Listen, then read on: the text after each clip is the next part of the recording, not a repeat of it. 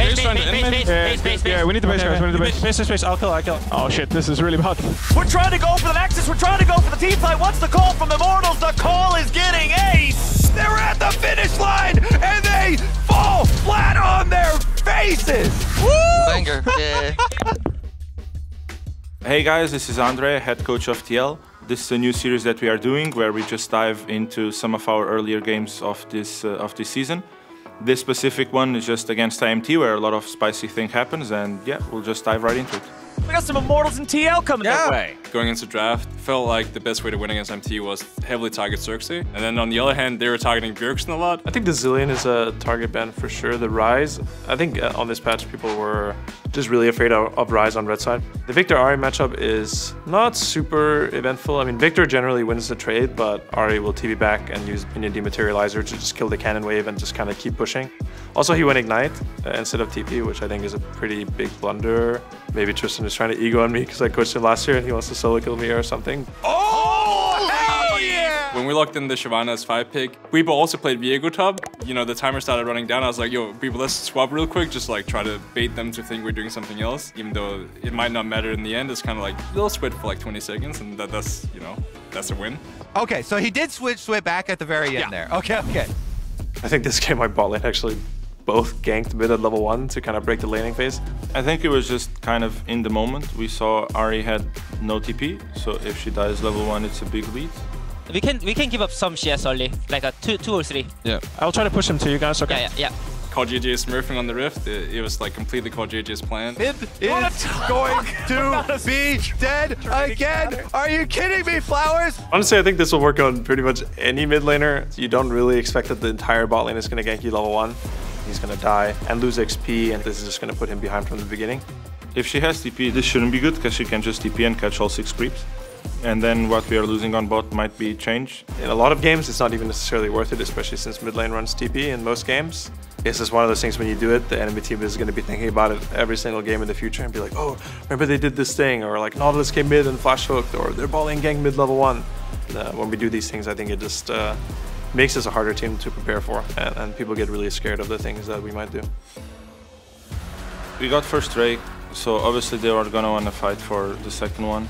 But every fight that we take now will win because we have long engage on Jhin. We don't have like the best setup because they were first to Dragon, and we're trying to rotate Bjerg to be on the same side because we want to play front to back and they kind of want to pick people off. Usually like when you play Viego comps, like if you get one reset, you'll almost always win the fight. That's why we want to have as many people on the same side as possible so we can just burst whatever we hit with Nautilus hook. And then, you know, corejj smurfs per usual.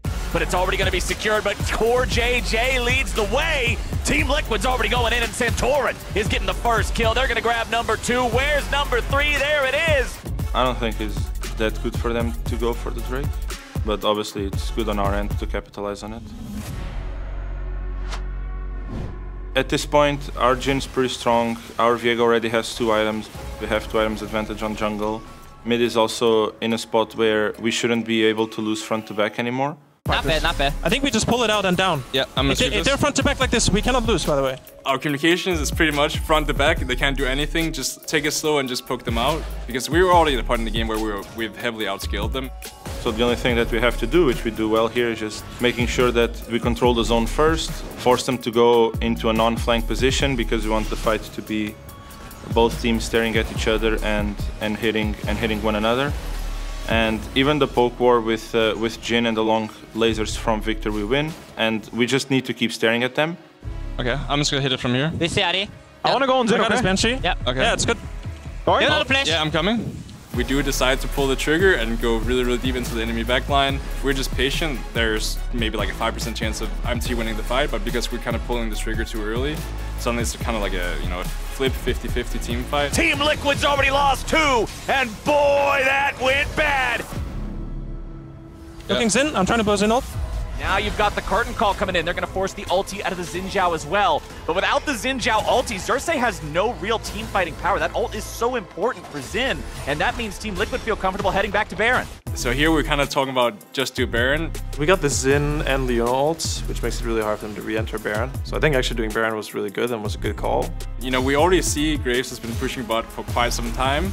In my head, I was thinking, you know, it's one player, he will probably like Worst case, he'll take one inhibitor, and that's going to be it, and we'll get Baron. We just need to recognize that what we are doing here is just taking the Baron and getting out. But, you know, it kind of becomes, we get the Baron, and we're also looking to turn. And then because we're like turning and we keep trying to fight, we kind of lost track of Graves, and he's literally just taking our entire base. This seems like a bit of a scattered call, but back in the base, Revenge is getting work done. Oh, kill this guy, chase this guy, let's go for this guy. And not a single person is like, oh, hey guys, Graves is slowly taking our base. The Graves is not a worry if we are just faster at resetting. They also can't stop us from resetting because we can just one-shot anyone and then base, or we can have 2 people base and still fight with the 3. I can even hold Graves by myself here 1v1 if I base, so yeah, just kind of a silly mistake that we made, honestly. Santorin gets away with a flash. Both Nexus turrets down. All of a sudden, our Nexus is open, and they actually get Ocean Soul as well, which we also hadn't really talked about. You know, Ocean Soul is not like the best soul, but it's still one of those souls that are really annoying to play against when you're playing poke. This definitely makes the game a lot harder. I still felt in a very good position to win the game myself, but obviously when you have no Nexus turrets, any mistake can cost you the game, and I think what happens is one person dies, and then that should actually just lead to us losing the game. And now Santorin's gonna die to the Caitlyn thereafter. 2 for 2. But the big thing, Kobe, jungler still alive for Immortals. Baron is on the table. Elder in a minute. Yeah, they're looking mid. Are you okay, Hans? We have no cleanse. Oh, a trap. Hope you are fine. Flush it. They'll try to end probably. Yeah, I think end is scarier. Even though we ended, like usually that would mean they'd probably just go Baron and Elder, but because Hans died, that means they could actually like pretty much end the game.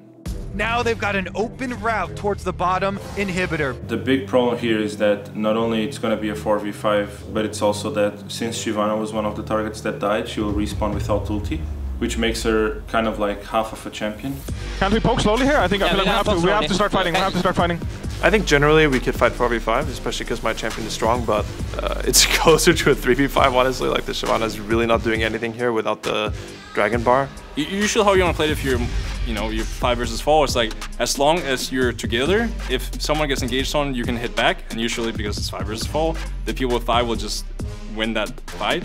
But in this case, first of all, Revenge walks up too early and their ball lane's too far behind. Immortals continuing to move forward here now. Power of Evil finds the Everfrost route, but it's only on to bwipo. Open Charm Nexus. comes out, and now he's ready to dash around and see if he can find the rest of the damage. However, Team Liquid's able to counter-attack and immediately kill Revenge. They just got really split up with, like, committing a little bit too early, and then some people wanting to go for the end and going for the Nexus, and some people fighting. Go, Caitlyn, go on the side here, go on the side They want here. to hit Nexus. I mean, they cannot finish, they cannot finish. Arrow's hitting Nexus. Everybody else, what are we doing here? We're trying to go for the Nexus. We're trying to go for the team fight. What's the call from Immortals? The call is getting aced.